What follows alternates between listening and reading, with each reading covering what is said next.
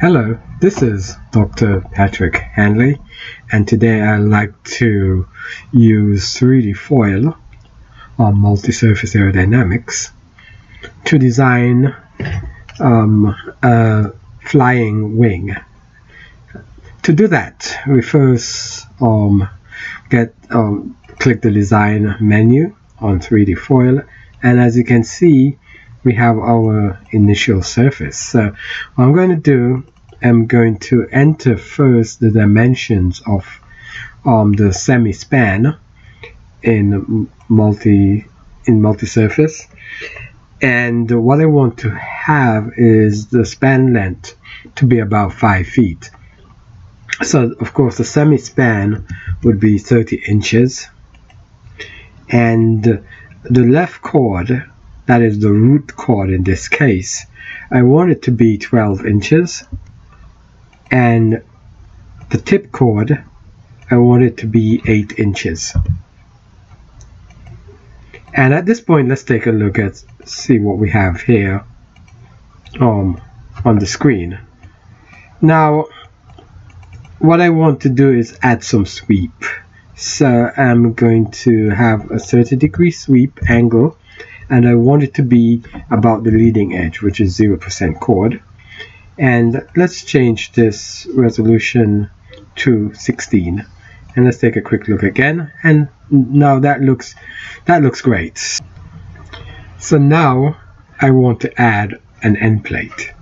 So to do that, I double click near the wing, and that would pop up the edit surface for surface number 2, and I want the winglet span to be 4 inches, and I enter that and change the units to inches.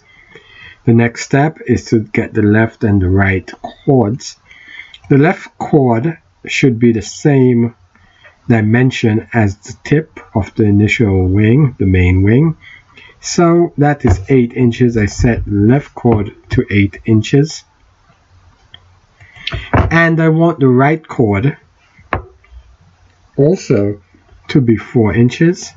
So I set the right chord to 4 inches. And the sweep, I want to have 0 sweep angle about the trailing edge. So looking at that, we can see this shape, this surface now appears.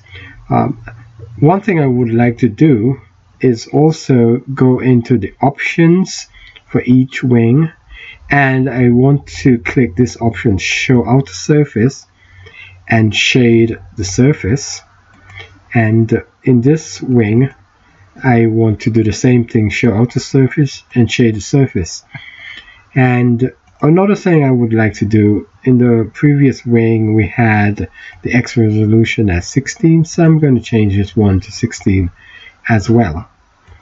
So when we look at the 3D rendering of the wing, we see we have the initial with swept wing, and we also now have the winglet. But the winglet, as you can see, is in the same plane as the main wing. So what I want to do is to go back to the winglet, and we could have done this in one step, of course. Click positions / orientation and change the dihedral angles to 90, and then we want also the faces of the left and the right chords to point vertically as well. So we change the left face angle to 90 and the right face angle to 90, and now we have a wing that is out of plane. And what we can do, let's take a look at this again. We now see the main wing and the winglet, and what I want to do is snap them together.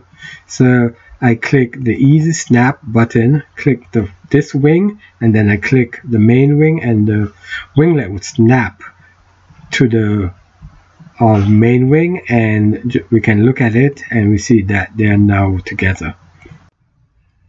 And this gives us half the wing. Now that we have half the wing, we want to, of course, get the whole wing. And before we do that, what I want to do is to move this wing more towards the origin. It's a little bit off, so to do that, I change the X location to 0, the Y location to exactly 0, and that puts the main wing right at 0. And then I want to snap them together again, so I use the Easy Snap tool to snap both wings together. And what we would like to do is to group the two wing sections. So I click the Group button, and then I click the sections, the surfaces that I want in that group number 1. And then what I want to do is lock the whole group so I cannot drag it out of place. So now that we have that, I want to save the project, and I'm going to call it half wing and save it. And once it's saved, I can then go back and use the menu to insert the design, but it's mirror image, and the design is half the wing. And so we now have the entire flying wing. And the steps are: first design one half, save that half, and then insert that saved part as its mirror image. And we see we now have, by clicking the 3D button, we now have the whole flying wing. So once we have that, we can do some analysis. We can click the angle of attack, set the angle of attack, which is 5 degrees. We can set the speed to 30 miles an hour, and then we could look at the reports for the forces and moments acting on the wing. And we see in this case we have, at 5 degrees angle of attack, we have a lift coefficient of 0.344, and we have a lift to drag ratio of 20.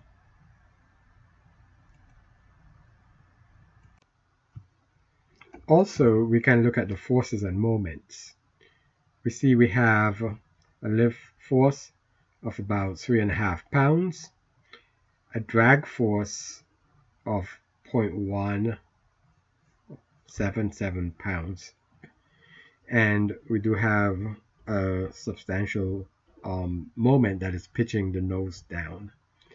Which brings us to stability.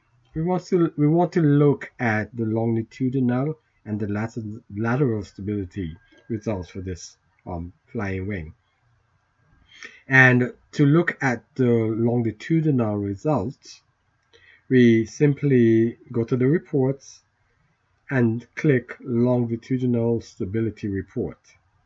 And it takes probably a few seconds to do that report, and it's going to pop up the results right in this region. So we could wait for that, just to give you an indication of the length of time it's going to take.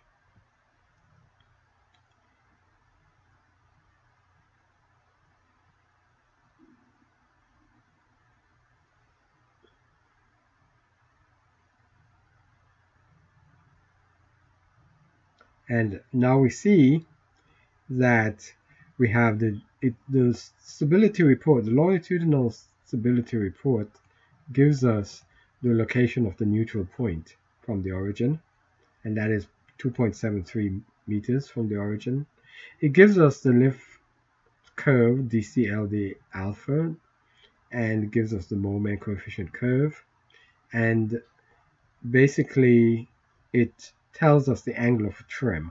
Because we are using symmetric airfoils, the angle of trim will be essentially 0, and it tells us whether or not it's stable, because the center of gravity is ahead of the neutral point location, then we have longitudinal stability. The next step is to find the lateral stability. And to do that, we just click the lateral stability report. Wanted to mention that this is the slope of the lift curve. This is the slope of the moment curve. And I said previously it was the curve itself.